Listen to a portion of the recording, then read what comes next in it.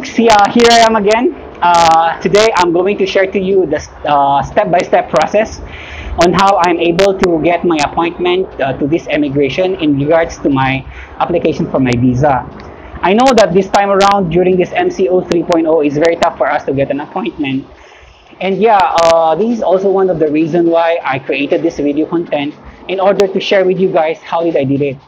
I also received some private messages coming from my personal page from friends out there saying that, hey, how did you get this? How did you get the appointment? And so on and so forth. So yeah, this is the factor why I came up to this video tutorial, or how to say this video material, in order to share with you my experience, and I hope you can find it useful.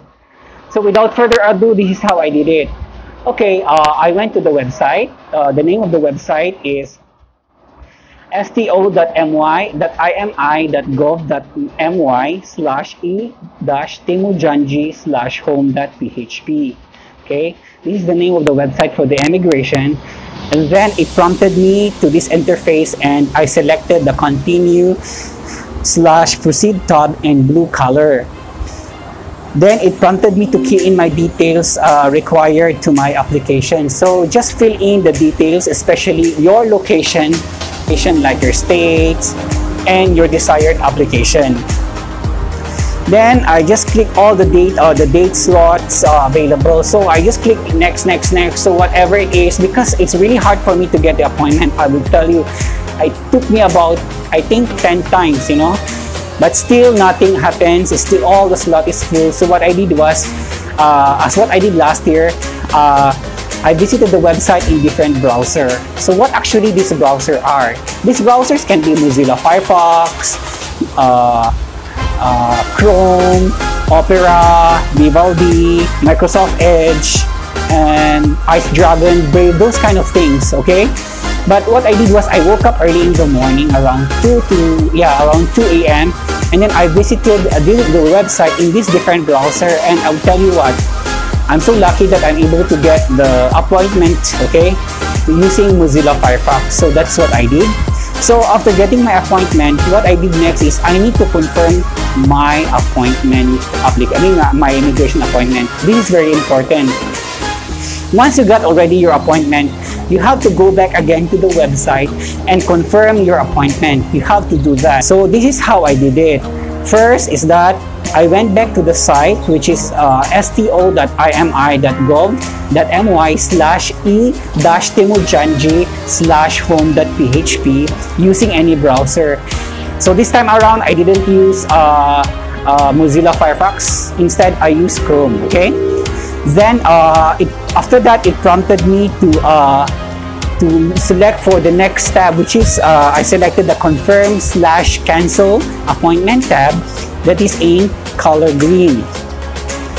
Then from here, you have to select the email in the field. Then enter your email address you have used when you submitted your application. So remember, the email that you have sent during the application is the one that you need to key in here. Yeah. Then select the search button, then your details will be automatically shown below, like what you can see in my screen. Guys, for privacy reasons, I block some of the contents here, but for as long as to show you how the process, I think it should be good enough. Once your details is correct, you have to select the confirm button to confirm your attendance for your appointment date and time. Upon confirmation, you are again required to fill in the info as below. So this one is like your name, your passport, etc. And just click the yes button. Then after clicking the yes button, a pop-up message will appear like this. So you just select the OK button, then it will be followed by another confirmation note. So you press OK. Okay, after finishing the part, you confirm already, right? After confirming everything, all you have to do is to go back again to the site and print it. Okay, so the print material is the one that you will use to show when you visit the immigration office. So what I did was I went back to the site using the same browser. Actually, the same browser, like it's Chrome. Then I selected the check print application tab that is in light blue color. Okay, then from there I keyed in the category field as email again. and then I entered my email address and my details are shown below. That's how simple it is, okay? So I selected the Chatak/print tab,